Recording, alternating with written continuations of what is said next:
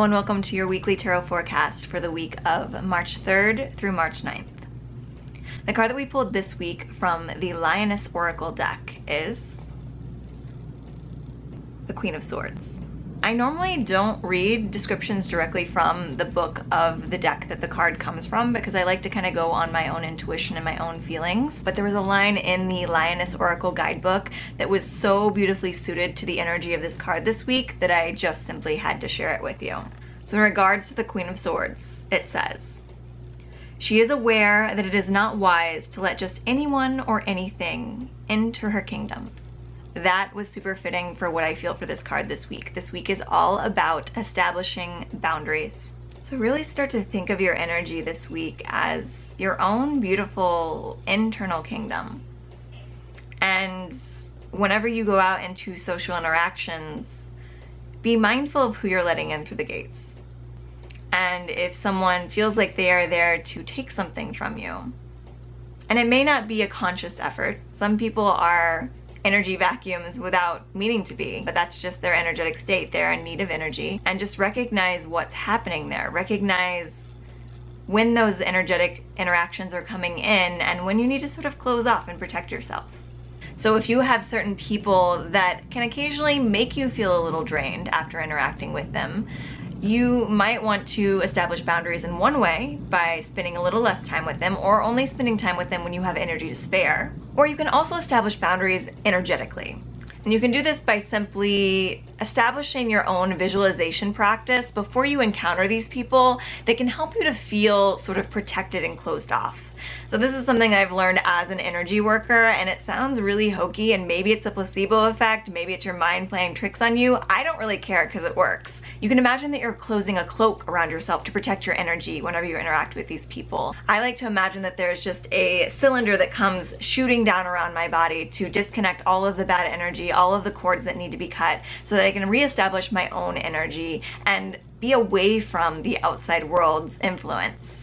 So if these are things that work for you, feel free to take them on. If you would rather work with a talisman, you can work with certain crystals. I know I am usually wearing this black tourmaline crystal almost any time that I'm interacting with large numbers of people throughout the day, because it is supposed to absorb negative energies. So that's a way to find a boundary between myself and other people's energy. But if that's not something that resonates with you, go back to the establishing boundaries in a more practical sense and really just know who you can spend time with at certain points of your life.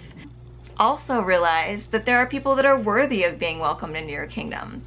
So if you have been shutting down the gates a little too often and shutting out people that are truly worthy of being let in, that actually might have something to give you, something to teach you, something to provide for you, or maybe just a little bit of comfort, you can also find a way to open things up.